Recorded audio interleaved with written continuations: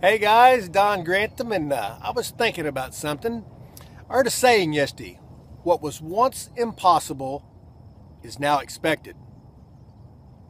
What was once impossible becomes expected.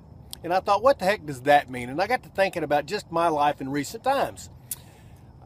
I used to weigh somewhere around 250 pounds. Not sure how much because I didn't bother to weigh. But for me to think about losing down to 205 pounds, which is what I would have weighed as a junior in high school, I would have thought that's impossible, right? Well, guess what? It took me a while, but I did it. Now I weigh 205 pounds.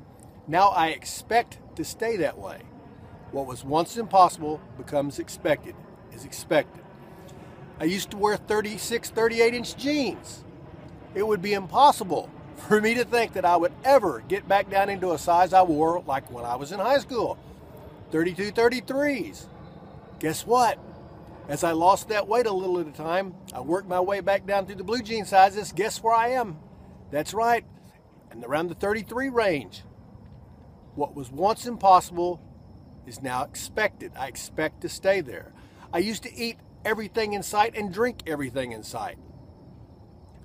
Who's going to give that up, right? The pleasure of all that? Well, guess what? As these other two changes started about, then all of a sudden, I don't do that. Do I still eat a lot from time to time? Sure I do. Do I eat the wrong stuff? Sure I do. But what was once an impossible thought has become the expected. I expect to do it. So, you know what? You can do this in your life. There's no need. It doesn't matter. I'm not talking just about losing weight, but anything. Nothing's impossible if you'll just work at it a little bit every day. A little bit every day, get a little bit better.